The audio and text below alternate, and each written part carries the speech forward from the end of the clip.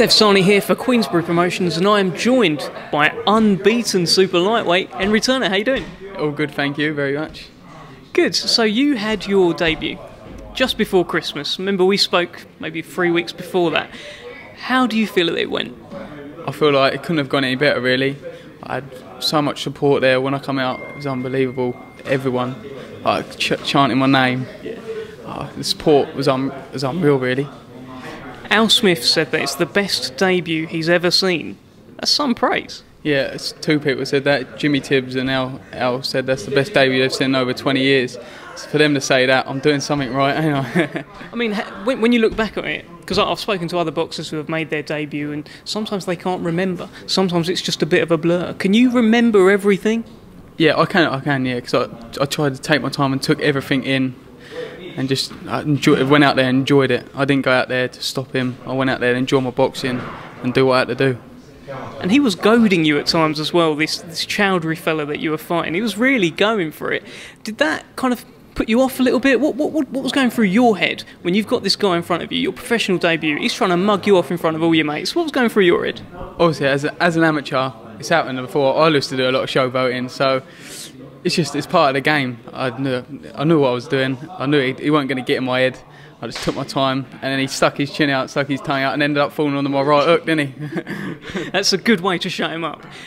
Just going back, so I remember you telling me that like your dad's called Henry, granddad's probably called Henry, you've got a future brother-in-law called Henry. So I've got to ask you, Christmas dinner, how many Henrys were sat around the table?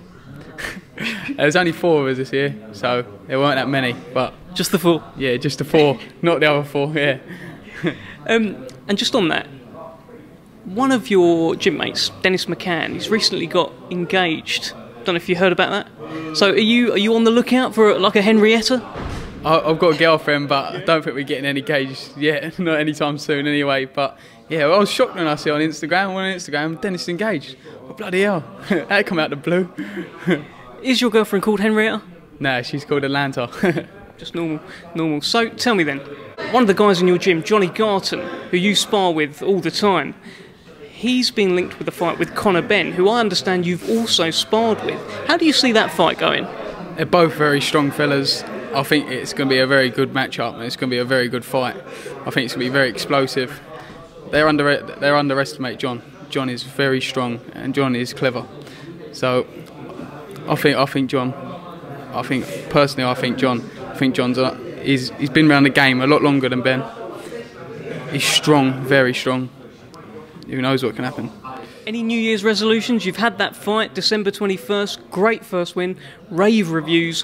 What are your New Year's resolutions, if you've got any? 2020, I'm just going to go on and be better. I'm going to perform even better in the next fight, hopefully, and go all the way.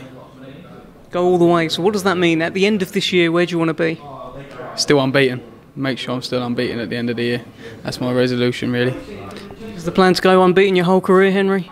I'm going to try to. I'm going to try my very hardest to go unbeaten. Well, you've had a cracking start, and we look forward to seeing you when you're out next. Any closing words?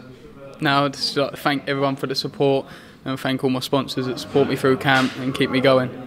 Thank you very much.